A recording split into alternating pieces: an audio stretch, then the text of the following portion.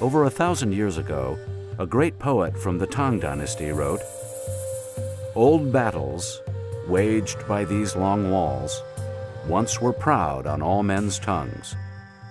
But antiquity is now a yellow dust, confusing in the grasses its ruins and white bones." At Jinshaling, north of Beijing, the Great Wall of China undulates over steep hills and mountains.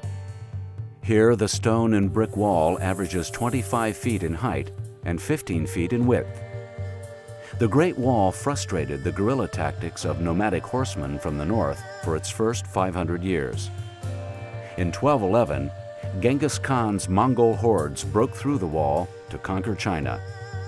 His grandson, Kublai Khan, ruled over the largest land empire the world has ever known. Marco Polo's vivid accounts of the splendors of Cathay under the Khan's rule renewed Europe's eagerness to trade with China. 4 centuries later, in 1644, the Great Wall was again breached when Manchu horsemen rode through an undefended gate near the coast. The Manchus founded the Qing dynasty, destined to be China's last, which finally collapsed in 1911 due to a revolution which saw a short-lived attempt at democratic government.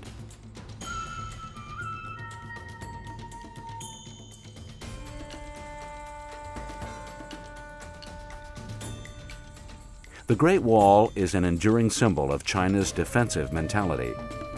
Often compared to a huge stone dragon or a twisting scaled serpent, the wall was built by a succession of powerful imperial dynasties.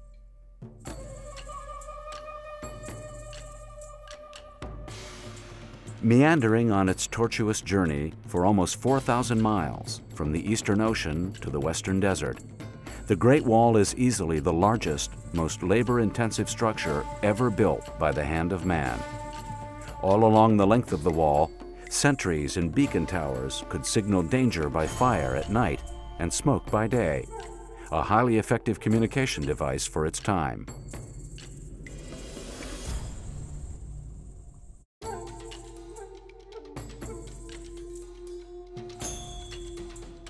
Isolated on rocky ground between the snow-capped Qilian Mountains and the Matsong Mountains, the massive 14th century fortress called Jiayuguan marks the western end of the Great Wall of China. To the Chinese, this western frontier symbolized oblivion, decline, and danger. On the dedication stone outside the gate, it was written, "Looking westward, we see the long, long road. Only the brave cross the martial barrier. Who is not afraid of the vast desert? Should the scorching heat of heaven make him frightened?" Through this fort's western gate, criminals and disgraced officials were banished to the forbidding wilderness of Central Asia. The fortress was a formidable reminder of the far-reaching power of the Ming dynasty. The 35-foot-high walls bristled with bowmen's turrets and pavilioned watchtowers. The outer ramparts once enclosed barracks, storehouses, a freshwater spring, and a temple to the god of war. Even in the remotest regions of the Taklamakan Desert, crumbling beacon towers give mute testimony to the empire's powerful reach. Built of rammed earth, the final surviving section of the Great Wall in this desert protected the Silk Road from bandits and drifting sand.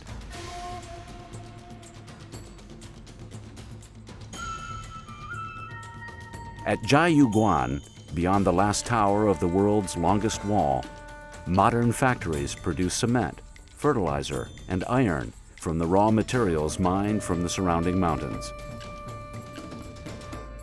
Over the centuries, the Great Wall helped to keep the Chinese in, physically and emotionally, while repelling invaders.